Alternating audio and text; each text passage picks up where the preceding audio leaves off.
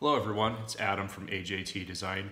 Here today we've got an instruction video. This is for our new shift knob. This is for the 2013 to 2018 Rams with the dial shifter mounted in your dashboard like this. This is an instruction video to show how to remove this knob and install our CNC billet aluminum knob. Looks a little something like that. If you have a 2019, the knob is a little bit different. We have a separate product and a separate video for that one. So anyways, to get taking this apart, the first thing we're gonna have to do is remove this cap here. And what you're gonna wanna do is find a really small screwdriver and kind of wedge it right in that gap between the chrome ring and the plastic cap. If you very carefully, you should be able to pry it up. It's just glued on there. So it'll come right off, just like that.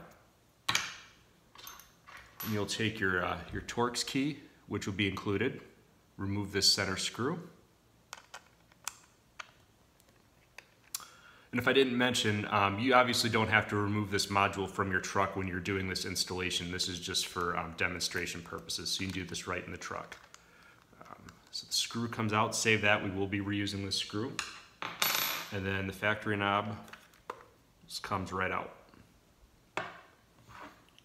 So our knob is actually two pieces. There's the main piece here, and then there's a cap that's held on with screws, which are also included. So you want to take our knob, stick it over top of the post, just like that. Take the screw that you removed,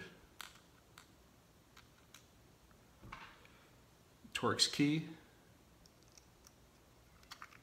and just tighten it right down.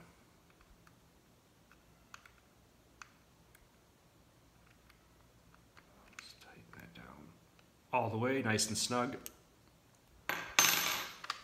Then all it's left to do is put the cap on. So you just carefully line that up and drop it in so it doesn't bind up like that. Get it nice and square. There it goes. Just like that. And then got 6 screws. Supplied Allen key.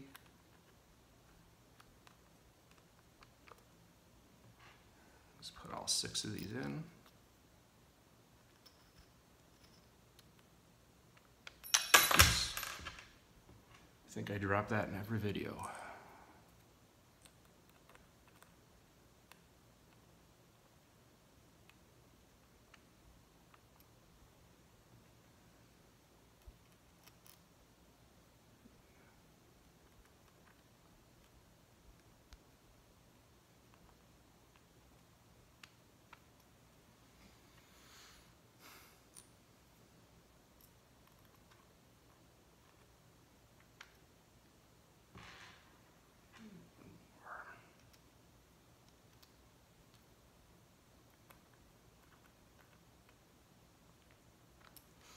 There you have it, all done, pretty easy.